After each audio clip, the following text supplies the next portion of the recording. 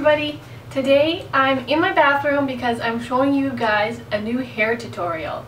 I'm going to be showing you guys a version of a waterfall braid and a falling braid in one. So the things that you're going to need are some duckbill clips. I've got these ones from Sally Beauty, but I think you can probably find them anywhere any place that sells hair accessories and stuff like that, and a lot of them come in just the metal ones, but these ones have little teeth on them, so I like those ones. They secure my hair a lot better because I have very, very thick hair. You're also going to need some hair elastics. You can either use the clear ones, and I think you can get, I don't know how many are in a package, a lot, maybe 100 in a pack for like $5 or something like that at Walmart. But I also have these brown ones that match my hair color, and I got these ones from Sephora. These ones are much more expensive, but they last a really, really long time. They're really, really strong, and I haven't broken any so far, so these ones are really good. And then also you're going to need just some bobby pins. You might need these, you might not, but they're always good to have just in case. And also I like to start a lot of my hairstyles by back combing, just because my hair is so thick and so heavy that I have a hard time to keep the volume at the roots. So I like to back comb the sections of my hair to help get a better shape, and so that my hair isn't so flat to my head. So I'm ready to get started, and that's exactly what I'm going to do first, is back comb my hair. So let's start. So I'm just going to start in the back. Hope you guys can see this.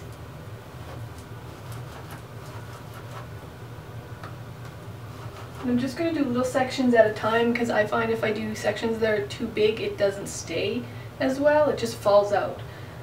So yeah, I'm going to start with smaller sections. And also, if you prefer, you can use a teasing comb, or I also have a boar bristle teasing brush, but I mostly always use this. It tends to keep the back combing in much better, so I just use my regular hairbrush.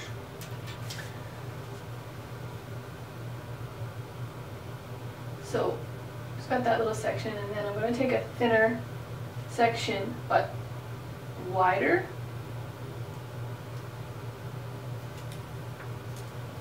And I take both pieces together, because when you're back combing this underneath layer, it's going to grab some of the hair from the first part, and then they're going to stay together better.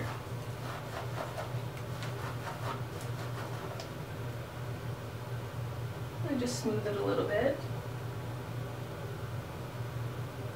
And that's probably enough, since I'm going to be having my hair up. And then I'm just going to do the sides, so I'm just going to speed the video up for this part.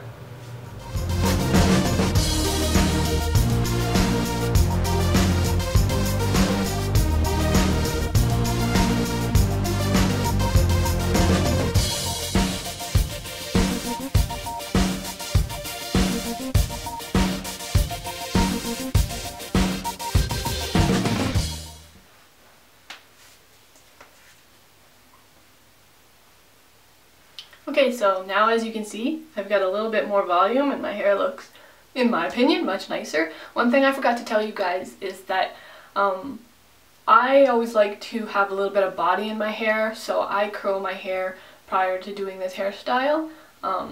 Just works out a lot better if you're going to have pieces that fall away from your face and stuff like that. It just looks a lot nicer if they have a little bit of wave to them. So do that first before you move on to these steps that I've already started. Okay, so like I said, I've got my hair already back combed on the top. Not too much, because we don't want it to be too big and round. So what we're going to do now is we're going to take our duckbill clips, and we're going to section our hair off so that we have two sections. And this one's going to be sort of like if you were going to do an updo, so you take this part of your hair,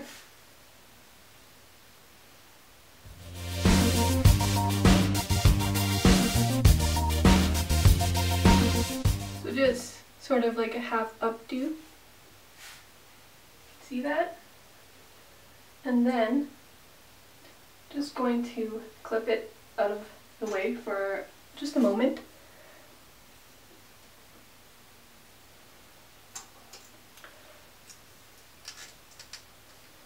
And then what we want to do is keep this part separate from the top part, because this is the part we're going to be braiding and we don't want the hairs to get mixed up. So just clip them just like that at the nape of your neck. And then I'm just going to take one of these and do it on this side.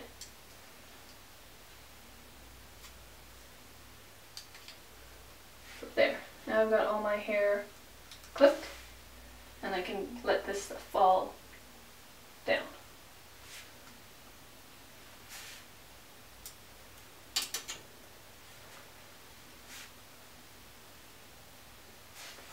So now we're going to start our braid, and we're going to start our braid on the bigger half of our part, so on this side. So we're just going to grab enough hair as though we were going to do a French braid.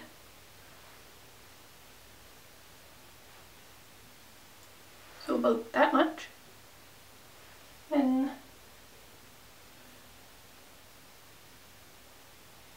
I'm going to start to braid it just as a normal French braid, just for the first few.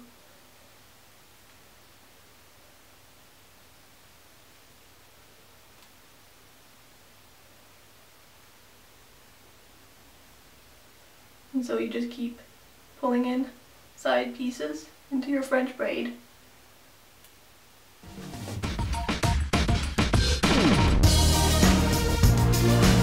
So just do that a couple of times until you reach sort of this point.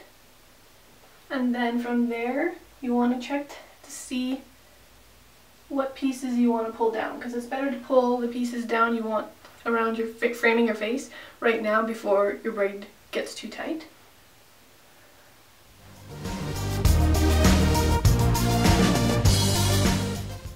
Okay, so as you can see, I've pulled down the pieces that I want to have framing my face on this side.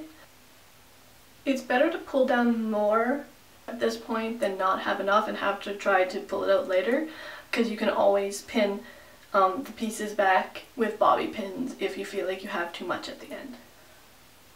So now that we've braided a few times, just as a regular French braid, now we're going to start to do the waterfall technique. So what you're going to do is you're going to take a new piece as though you were going to continue your French braid, and instead of just adding two, you're going to drop that strand that you would be adding to, and you're going to pull this strand over instead.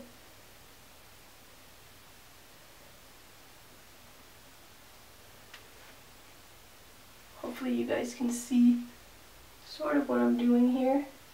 So on this side you're just going to braid normally, like adding in a piece.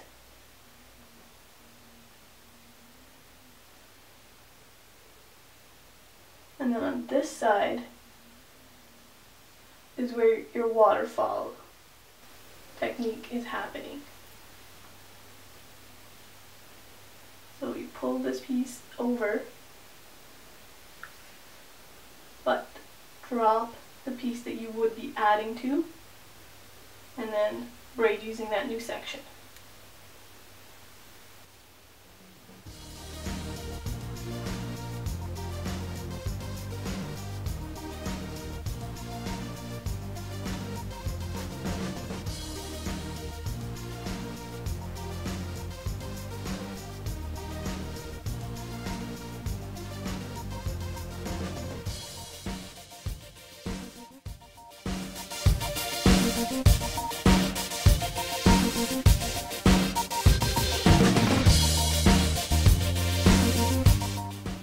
Now what you're going to want to make sure of is that you're not confusing the pieces that you pulled down for your waterfall look with the pieces that you need to be putting back up into the braid. So if you want, you can clip those as you go, like that.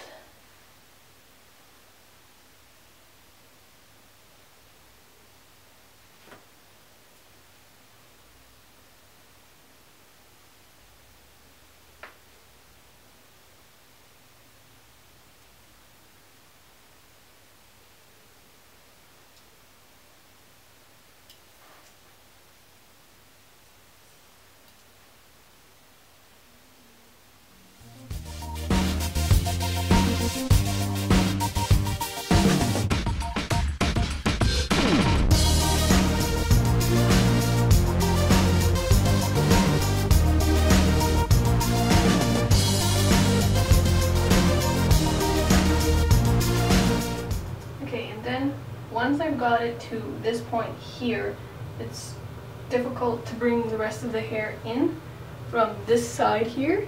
So I'm just going to finish it off as a regular French braid.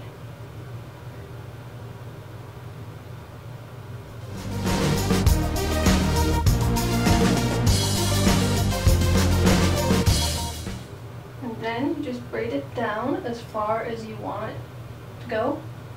Braid it down all the way if you want, or you can leave a little bit of ends, and then just secure it with your clear or colored elastic.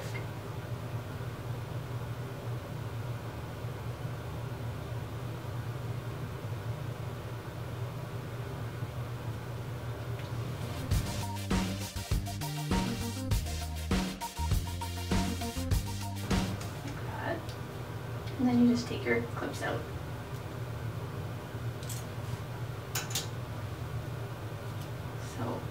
Now from here, you're going to want to loosen this up a little bit just so that it doesn't look too strange.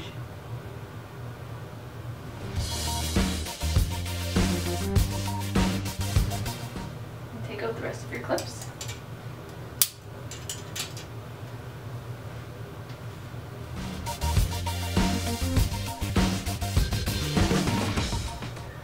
And then from here, you can see if you feel like you like the amount of hair you have down, or you want to pull some back, and then just decide what you want. You're going to pull some pieces back, just take them like this, and then twist them, and then kind of try to get them to blend in with your braid if you can. Sort of like that. You see that?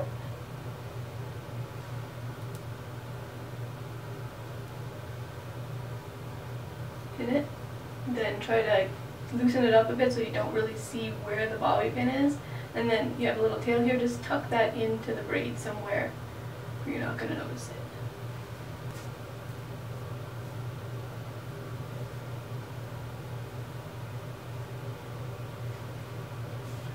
Okay, and then got hair on this side, you just want to take a few pieces down on this side just to even things out. And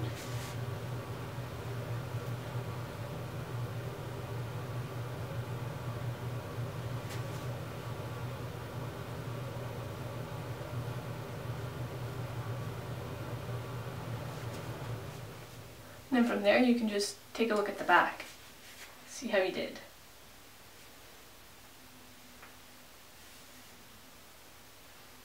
So if you see this section, I find that this section on my braid is a little too tight compared to this side, so I'm just going to loosen it. Just pull on the loops a little bit.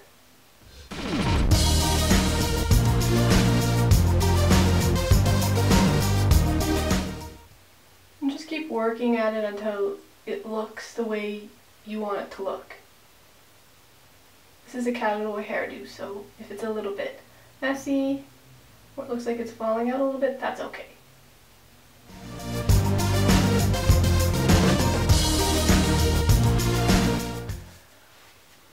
Alright, so here you go. falling braid.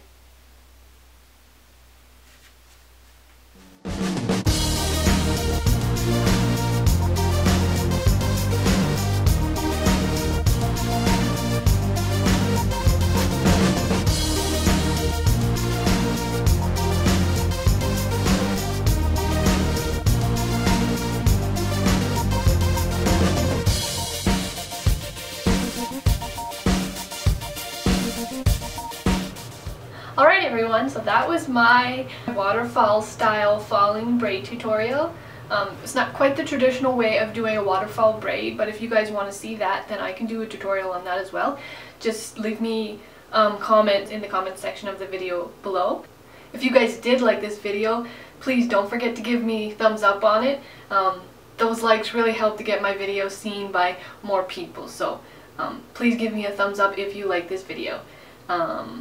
If you'd like to see more hair tutorial videos, give me a thumbs up. If you have any questions or comments or anything like that, you can leave those in the comment section too, and I'll get back to you as soon as I can. Also, don't forget that you can find me on Facebook and Twitter, and also my awesome blog. I'll be leaving all of the information and all the links in the description of this video as I usually do, so you'll be able to find me anywhere you want. I guess that's it for now, guys, and I'll see you in my next video. Have an awesome day! Bye!